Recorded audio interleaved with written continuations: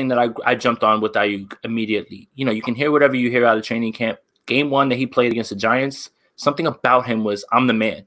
I'm the man, and I'm here now, and you got to get me the ball. I think he played his first game against the Jets, but the Giants game was when everybody was down, and he was incredible in that game. And that's when you kind of look at him and you say, okay, this is the man. But I wanted to talk to you real quick about his role expanding. So you have to remember a lot of what happened last year.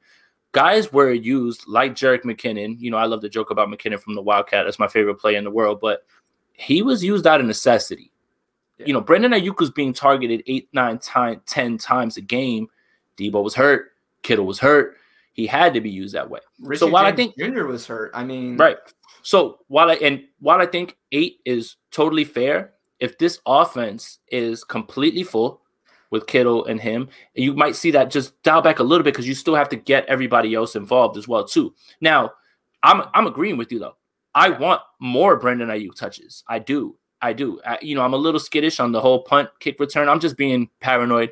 You know, but there is no correlation to kick returns or punt returns and injuries. It's just something that people have made up as a way to say, no, don't do it. But he was really good at it at Arizona State. So if this offense is humming and everybody's available, Wilson, Mostert, you know, Kittle, Debo, Aiyuk, it's going to be hard to just continue to get him the ball unless they have a mismatch that they're just completely exploiting, which happens. There's games where George Kittle only gets 4 targets because Kyle Shanahan knows where to attack. So I think that 8 target range or that 8 touch range is really good as long as they're down the field. But I agree with you in the same way that if you blink your eyes at times, and I think it's the Saints game, they did it in the Cowboys game, they did it in New England, those little push passes to Aiyuk, you almost say, man, is that Debo?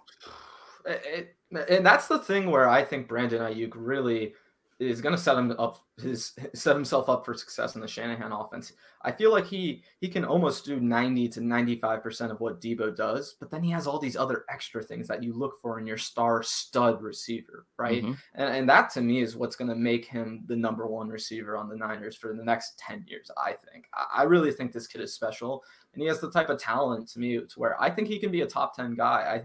Just looking at the last year wide receiver class, I think the only guy who's definitively better than him is probably Justin Jefferson. CeeDee Lamb is really good, man. I mean, look, I know we hate the Cowboys, but CeeDee Lamb's really, really, really good. I'll tell you another thing too. Don't discount Jerry Jeudy. I found a stat. I believe PFF put it out. I think he led the league with uncatchable targets of 20. Yes, he had the drops. Yes, he was learning the game, but he's still winning on his routes. So it's going to be a stacked receiver class. And I agree with you. You know, there is a world where Brandon Aiyuk is a top 10 guy. Absolutely. And it can only go up from here. So I just think that finally, after so many receivers, Kyle hit his right guy. And I'll say this. I'll go out on a bit of a limb. And I've been saying this, so it's nothing that never left my mouth before. But I think Brandon Aiyuk is the best receiver the 49ers have had since Terrell Owens. I really don't have a good reason why you could put anybody over him even after one season. Not Michael Crabtree. I don't have any pushback for you either. I mean, right. Hey, listen, I love Anquan Boldin because I'm an FSU guy, right? But hey, listen, I don't think there's anyone who's been as talented as Aiyuk has been than a guy like. All right, so I should take that back. So Boldin was the last receiver the 49ers have a 1,000-yard season. So I'll take that back, okay? Anquan Boldin. But what I meant was fully grown 49er wide receivers. Right. Terrell Owens was drafted, so yeah. I think that.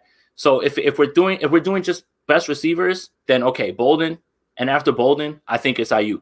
It's over Michael Crabtree, over any of those other guys, in my opinion, after one season. Might be a hot take, but that's how I'm feeling. There you go.